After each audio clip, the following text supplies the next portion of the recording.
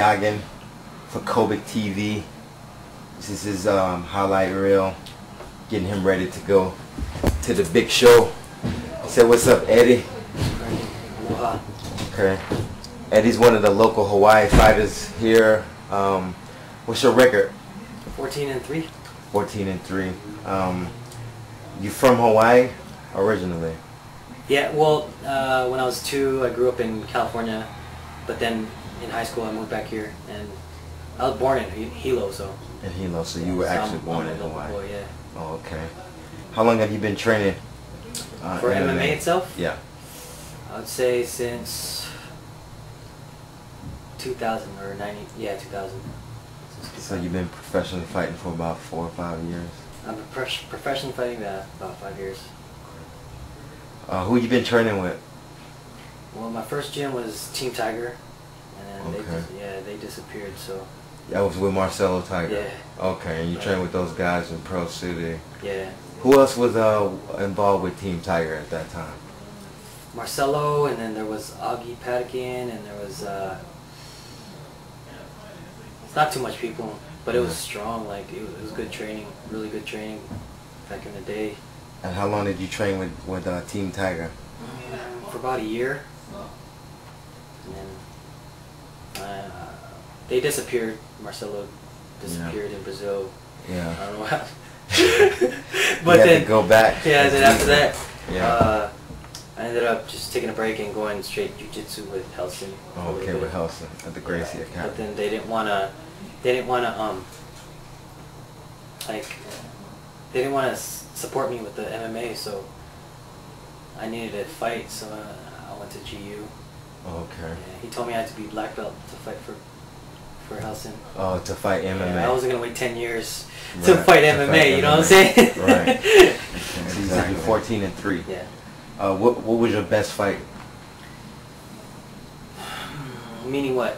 Be specific. When for as far as your career, for having 14 wins out of those 14, what was the most exciting fight for you? A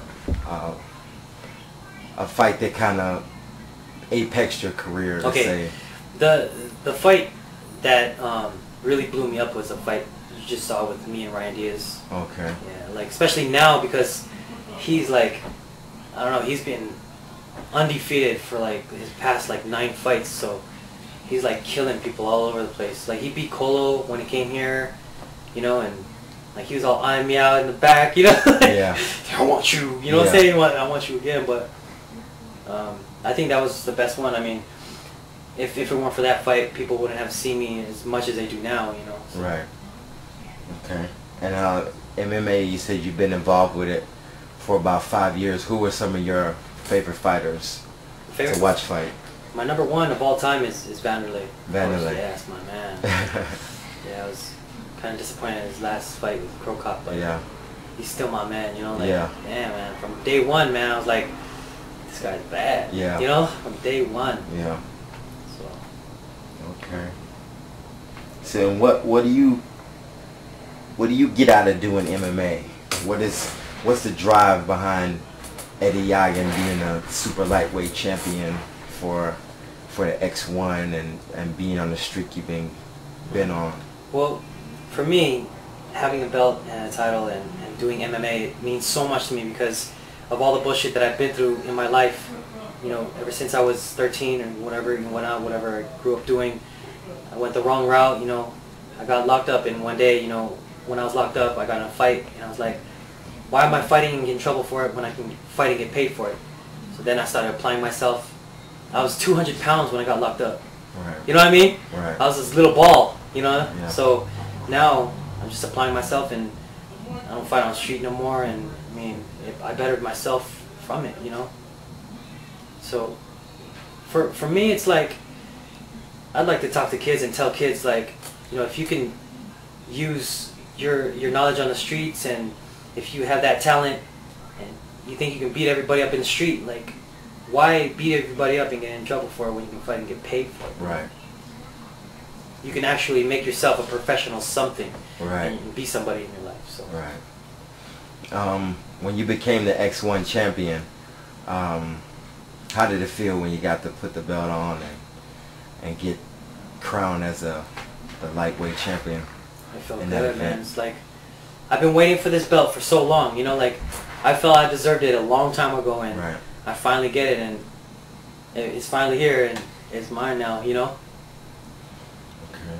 Right now you're on this path with, you know, you've been doing a lot of big shows lately. I know a lot of guys been calling you up trying to get you to come do their events. I personally have talked to some guys that have been kicking Eddie Yagin's name around quite a bit.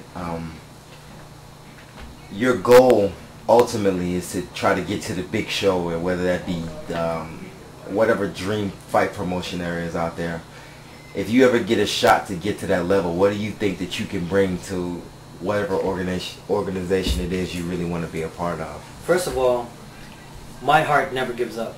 Like I'll go all the way, and I'll die in the ring if I have to. You know what I'm saying? Like, I'll go all the way, and I train 100% to where, you know, I'm not gonna give up for nothing. You know what I'm saying? It's gonna be a good ass fight, no matter who I fight. You know, right. even if they throw me in with the 300-pound bull, like, I'll fight my ass off. Right. You know what I mean? All the way. Okay. And you fight primarily. What's your technique primarily? I've watched a lot of your fights, and I've seen you, when you get loose, you do a lot of kicks and a lot of spinning kicks, a lot of front kicks. What style is it that you really like to go in?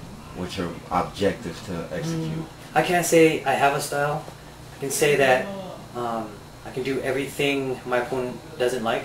Okay. You know, I'm pretty much a counter fighter, so if my opponent wants to take me to the ground, I'm going to try to stand it up. If he wants to stand it up, I'm going to take it to the ground.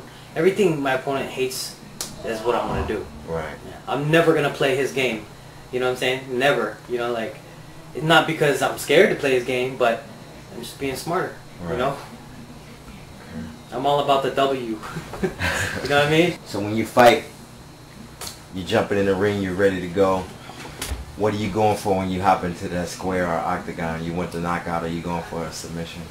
Well, what I'm thinking when I'm in there is I'm going to do whatever it takes. I'm going to break my foot on his ass. I'm going to break my hand on his face. Whatever it takes. I don't care how I'm going to feel after the fight. I'm going to do whatever it takes.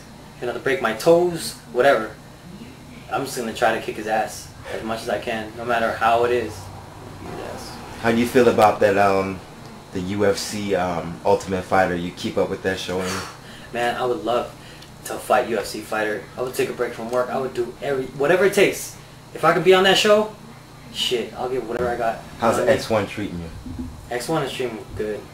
Yeah, that's the reason I wore this damn belt to other promotions. You know what I'm saying? Like, that's the only reason. You know, they take care of me, and that's cool.